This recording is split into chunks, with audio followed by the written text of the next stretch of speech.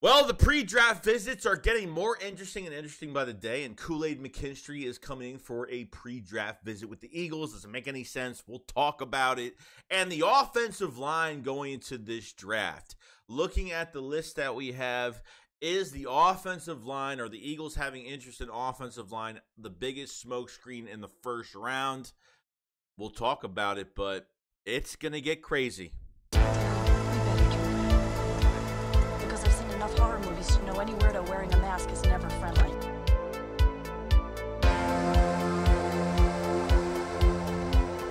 Yo, what is going on, guys? I hope everyone's having a fantastic day. So we have some things to talk about here. Okay, number one, Koolaid Mckinstry is coming in on a pre-draft visit with the Philadelphia Eagles. Now, I don't know if this is just due diligence or this is actually like, man, we really want to get him. Okay. Now, Koolaid is more of an outside guy. We all know this. He has played a little tiny bit, and I don't think it was much. Okay, but when you're drafting a guy in the first round, especially, we talk about Cooper DeJean a lot, but he's just different in a lot of aspects for what the Eagles have in their defense with Vic Fangio, the system they're running, and why Cooper DeJean is that weapon as a quote-unquote weapon for the defense, because they can literally put him anywhere. Okay, Koolaid Mckinstry likes to box out, likes to use the sideline a lot, boxing out his wide receivers, in coverage. He has really good instinct, which I really do like. He watches the quarterback's eyes. He's really smart.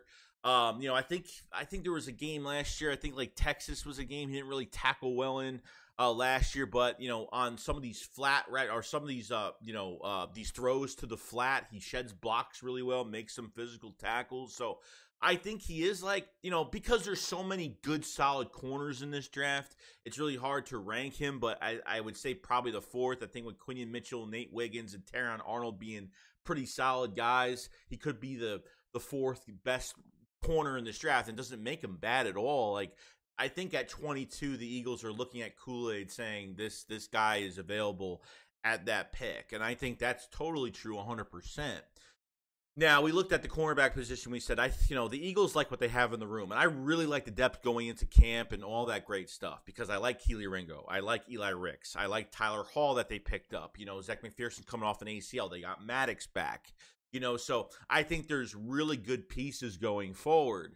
But is this a due diligence type visit, or is this like, hey, we like him, and if we, look, at the end of the day, is Koolaid going to be the best on the board at 22 if they don't move up or trade back? Could there be a better player on the board? Maybe. We'll see. But I don't see them sitting there. I don't even see them trading back at this point. So since they like all these corners that they have in the room right now, okay, Bradbury is, as I've talked about this a million times, Slay's not going anywhere. Bradbury, there was rumors, in the offseason that he was going to be moved, I guess. Not really rumors, but Bradbury put some pictures on Instagram of him walking out with his head down. I don't know, some weird stuff, and then nothing really happened. Now, Bradbury, everyone's expecting. I think Bradbury's going to be here. If they were getting rid of Bradbury, it would have already happened. If they want to post-June designate him, it would have already happened. They would have worked something out, because the Eagles respected Avonte Maddox that much. They didn't cut him they cut him for $2 million. They didn't post-June designate him for $7.1 million in savings. So they would have saved more money if they post-June designated Avonte Maddox, but they didn't. And Bradbury, I thought, he's a starter. He could probably get a job somewhere around the league. So Bradbury wasn't let go of. So I figured, okay, well, he played good under Fangio as a consultant in 2022.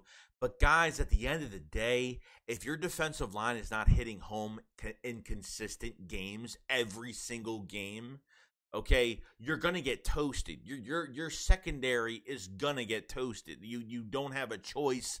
That's what's going to happen. Okay. With pressure and with good players where you know how to use linebackers, you know how to blitz, you know how to do other things around your Bradbury, the pieces have to work all around. It can't be on one player. I've never thought of Bradbury as a shutdown, or there's no such thing as shutdowns. You get shutdown corners in the 5th, 6th rounds of the draft. Okay, that's a shutdown corner.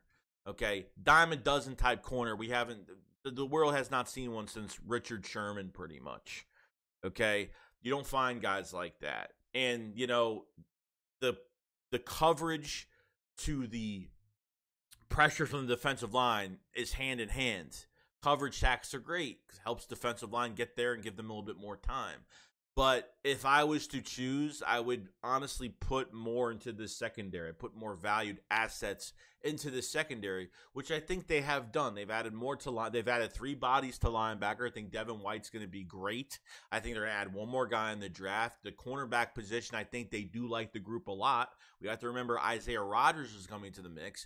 So getting Koolaid Mckinstry, I don't know where he's going to fit in because unless they're just going to bench Bradbury all year, that's where I'm at right now. If they bench Bradbury, $4 million cap hit this year, so it's not a bad cap hit, but he's making a $10.5 million this year. $10.5 million. You're going to sit him for $10.5 million? I don't know, but if you're going to bench him, then bench him. I don't know where this is going. And this is really the first high-valued corner they have brought in. They haven't brought in like a Nate Wiggins. They haven't brought in, I don't think they brought in Teron Arnold, some of these other guys, Quinion Mitchell, any of these other guys at all. I know they talked to them at the Senior Bowl, but the Senior Bowl, they talk to everybody. Every team talks to everybody. So I'm not surprised by that. When it gets to the Combine, and then when it gets to the pre-draft visits, and if you meet someone at the Combine, talk to somebody at the Combine, and you get a pre-draft visit in, that's great. I just don't see why this would make any sense right now. Unless there's a move for Bradbury, unless they're moving him, they're cutting him, which I highly doubt, out of respect for the player, why you would dirty him and cut him after the fact would be kind of crazy. So I feel like Bradbury is in the plans, okay? And yes, the Eagles have respect for their players. They're not just going to cut a guy that late after the draft and be like, oh, sorry, Kool-Aid's here. We drafted Kool-Aid, so Bradbury, you're gone. Like, you know what I mean? That's kind of messed up. I don't see them doing that. If they were going to cut him and get it done and extend him and try to do something, extend him and then spread out the dead cap, whatever they want to do to get out of the Bradbury contract, they would have done it back in March. Okay, but it's now April, okay, middle of April almost, and he's still here. So it's hard for me to say that he is going to be moved. And Kool-Aid is a very good player. Really like him a lot. And yes, we haven't drafted a cornerback in the first round since the early 2000s. Aside from almost drafting Sidney Jones, if he didn't mess up his, if he didn't have a ruptured Achilles in his pro day, he would have been a first round pick for us at 14. So, I think the Eagles have they've brought in a lot of cornerbacks, no doubt, but high end, not that many. This is really the only high-end guy they've brought in so far. We still have a couple weeks left, but we'll see. But it should be interesting.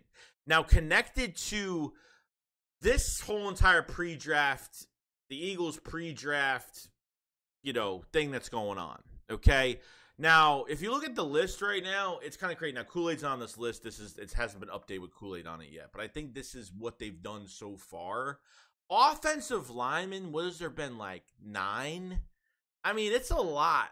It's a lot of offensive line. Like, can offensive line be the big smokescreen of this draft for the Eagles? Do teams actually think they have a lot of interest in that position? I don't know. I guess it does in some cases because you're bringing Troy Fontanu from Washington. Not only you meet him at the Combine, but then you get a pre-draft visit with him. You know what I mean? So it's just kind of crazy. They haven't brought in Jackson Powers Johnson. They haven't brought in Cooper Beebe. They haven't. They brought in Cooper Beebe. Sorry, they haven't brought in J.C. Latham and some of these other guys. Like but they brought in two. They brought in a potential first round lineman in Troy Fontanu. They brought in a potential second round Cooper and Cooper Beebe, especially Zach Zinter from Michigan. So Tyler Guyton's another one there. So I mean, they're bringing in some guys, man. I mean, that's a lot of offensive linemen, and it's really hard for me to say, hey, you know what, that they're not going to go this position. They're going to draft an offensive lineman. Maybe this is just regarding first round. Like I think first round's going to be hit or miss. If they move up in the draft to 16, 15, it's going to be offensive lineman or edge rusher. But they could be with Reddick being gone, they could be in secret to make the smokescreen look like offensive line, but they could be going Jared Verse. They could be going Dallas Turner, but they're going to have to move up to 15, 14 for that to even happen at this point. So it's gonna be really interesting. It's this is what the draft is. You know, Howie's not gonna show his hand. You know, it's going to get reported who the Eagles bring in on pre-draft visits. And trust me, we've drafted guys with no pre-draft visits. Okay, Andre Dillard didn't have a pre-draft visit with the Philadelphia Eagles, and the Eagles still picked him. So there could be a player out there that has no idea the Eagles have interest in, and they're just like, man, we're going to keep this thing quiet. You know, we've met up with Jalen Carter. We've met up with Jordan Davis. So I guess, like, you want to meet up with the player too, because you want to see like how they are as a person and their personality, and you want to get to know the player just by communication. I think that's why these pre-draft visits are so good, because it's sometimes these meetings are not just football. It's like it's away from football, and it's talking football, but it's talking about life too, to know the player if he fits in that what you want to bring a guy into your culture. That's the most important thing. So I don't know what Howie's doing, but it's gonna get crazy. I already know. Let me know in the comment section below what you guys think about the situation in general, about Koolaid Mckinstry. Does it make any sense? Is offensive line the smoke screen? You gotta let me know. And I will see you guys on the next one. Kicks it up, falls like. Peace out, guys. Peace.